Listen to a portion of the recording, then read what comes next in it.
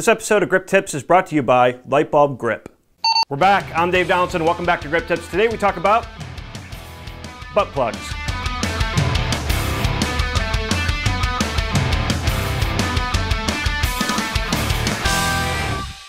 Now, in weeks to come, we're going to be talking about all different types of stands that you're going to see on set all the time. But before we get into that, you're going to have to know the terminology and the difference between a junior pin and a baby pin, and what better way to do that than the butt plug. This is a male junior pin to a male baby pin adapter, but for the grips out there, this is more commonly known as the butt plug. And the show keeps getting dirtier and dirtier. The junior pin side is bigger at 1 1/8 inch thick, and the baby pin is smaller at 5/8 of an inch. Now, I've used this on the show a couple of times, and typically when you're going to use this is when you need to use the baby pin side on something that can only fit a junior size. The turtle base of a C-stand is typically the size of a junior pin when the risers are pulled out, so if I need a light about that height and I don't have any baby plates to make a beaver board, this is a very handy option. In a completely different situation, let's just say that I have a Mambo combo stand and I'm trying to blast a 1K through a window of a second-story building. Most combo stands all have a junior female opening, and as you can see here in this stand, the combination is a female junior and a 5.5 inch grip head. There's no baby pin available here. So by inserting the butt plug,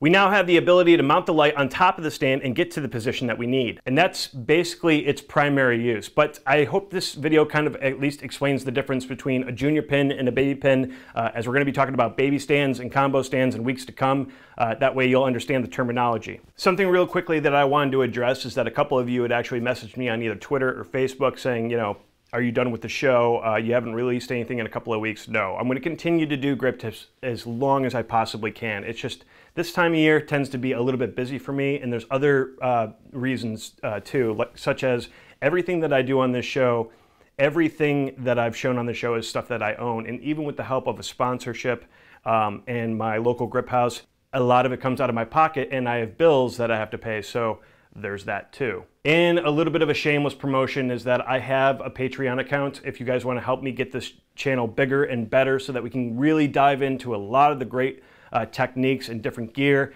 maybe some great interviews. I do have that Patreon account, so if you want to help support this channel, I'll leave a link in the description below. But additionally, this time of year, like I said, I'm very, very busy.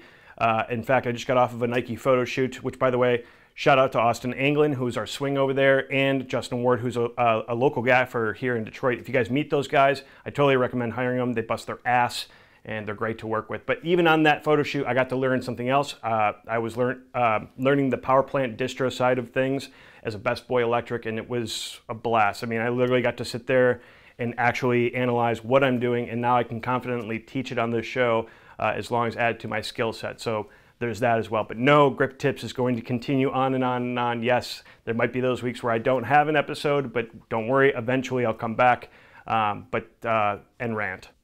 I feel like I'm forgetting something. Got it.